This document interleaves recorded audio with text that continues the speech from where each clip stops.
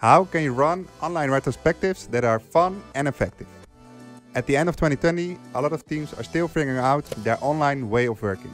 How can you collaborate with each other without all the meetings and build more flexibility in your day?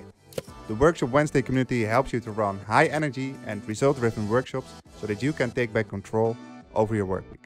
And online retrospectives are a great way to improve your team's effectiveness and happiness.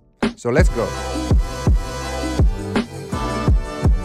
Retrospectives are a great way to see what went well and what still can be improved on a project. But the problem is that most retrospectives are only done at the end of a project, when it's too late to fix anything. You need agile retrospectives that are iterative and incremental. This way you will find and fix problems that will help your team today. A great book that will help you get started with agile retrospectives is called Agile Retrospectives, and it's written by Esther Derby and Diana Larsen. The book will give you many examples and a structured approach on how to run agile retrospectives.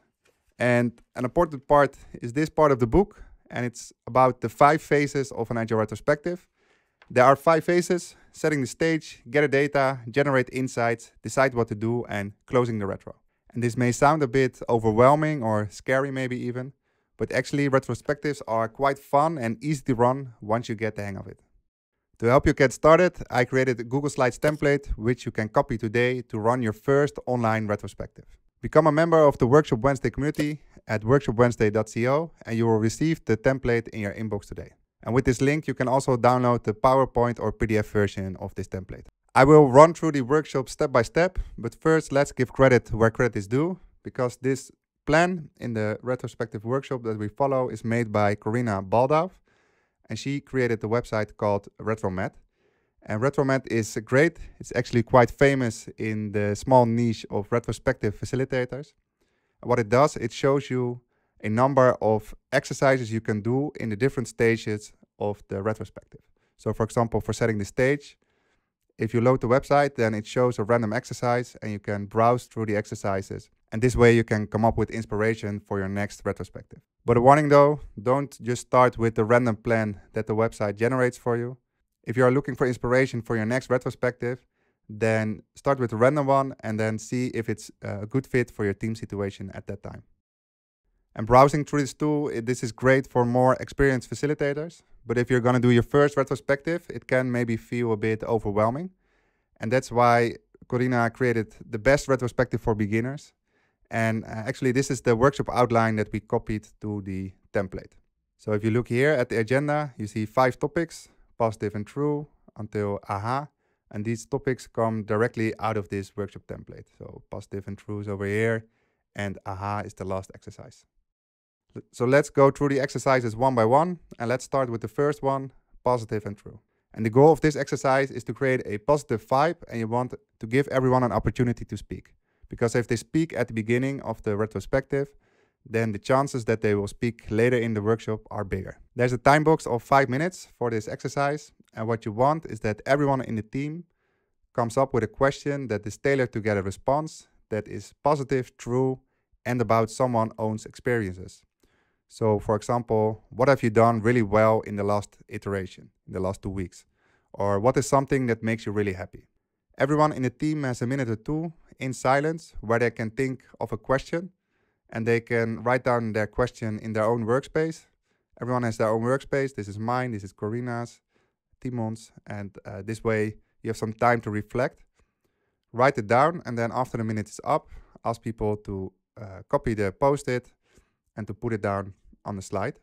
And then you can put all the questions over here and go through them one by one and ask everyone to answer one of these questions. The next step in the retrospective is the learning metrics. And the goal of this step is to gather topics to talk about and also to appreciate your teammates. And the topics look like this. What do you want to continue? What do you want to change? Do you have any new ideas for the team? And who do you want to appreciate? And you want to invite the team again to silently write their ideas in their own workspace, 1 thought per idea. And then after the time's up, then copy the stickies one by one. Usually I set a timer for 4 to 5 minutes for the first part, so where everyone writes for themselves. And then I set another timer for the second part. And while the post-its are being put on the board, then you as a facilitator will actively listen. And if you see that there is overlap or there's a certain topic to stickies, then you will cluster them. And then in a really short amount of time, you got lots of ideas to talk about, but you cannot solve everything at once. So the next step is to vote on the topics you want to discuss today in the rest of this session. And you can do that really easily by making use of dot voting. In this case, everyone has 5 votes.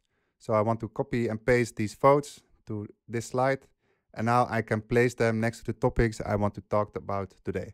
So let's, for example, say I find it really important to talk about this topic. Then I can place 3 votes next to it. I also want to talk shortly about this topic and maybe also how we can learn from this success. So it's up to the team how they use their votes. The next step is a lean coffee, which is a personal favorite workshop of mine because you don't need any preparation and it helps to have more focused discussions. What we're going to do is we're going to copy the issues with the most votes from the previous exercise. So we're going to copy these 3 post-its in this case, and we're going to put them in the squares over here. Usually you have more topics to talk about than the time you have available. If that's the case for your team, then put them in the parking lot. It helps to really park the other topics because you cannot solve everything at once. And this keeps the topics and the discussions here more focused and direct.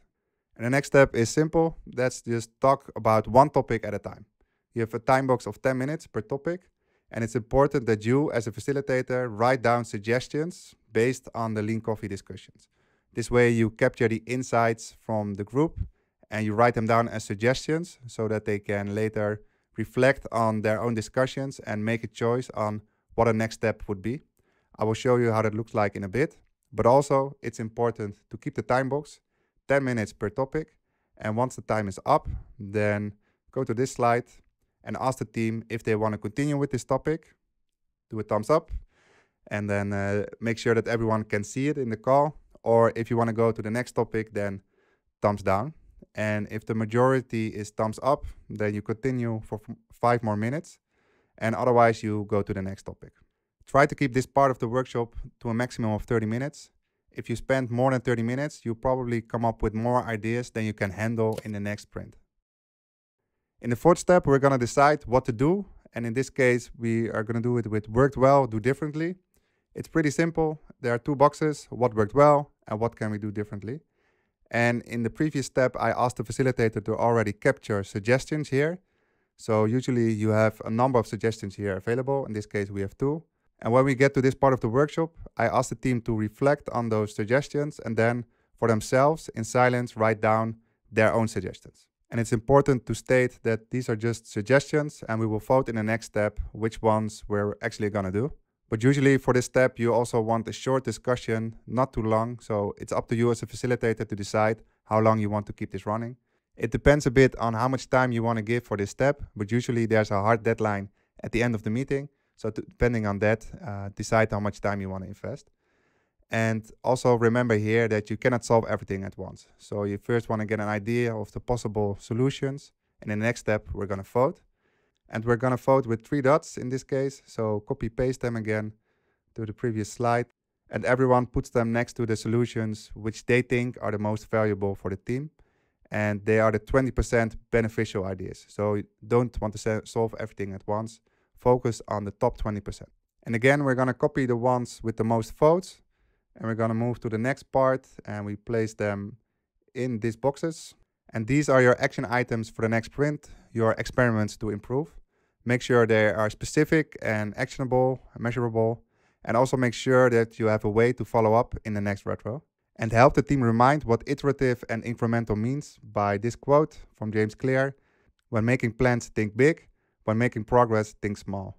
I visualize value as a great image of the steps you need to take to achieve the big plans. And then the 5th and last step, what are the aha moments of the team during the retrospective? So what did they learn and how do they look at it on a return of time invested? First, ask the team to put their name in one of the circles and then choose a smiley that represents their current mood. So in this case, I'm pretty okay. And when everyone has done that, then you can pass around the ball and you as a facilitator can start by pointing out the first one. So in this case, Timon. Timon answers the question, what did you learn this retrospective? And after he answered the question, he will pass the ball on to someone else. In this case, it might be worth to investigate why Corina is not happy. If anything is still bugging someone at the end of the meeting, then you should invite them to feel free to speak up, and hopefully you created an environment where they actually feel free enough to do so. And that's the end of the workshop. If you want to download this workshop, then sign up today for the Workshop Wednesday community. You can go to workshopwednesday.co and sign up there, and you will receive the Google Slides template into your inbox. You can also download it as PDF and also create a PowerPoint out of it. That's it for now. Thanks for watching and see you in the next one. Peace.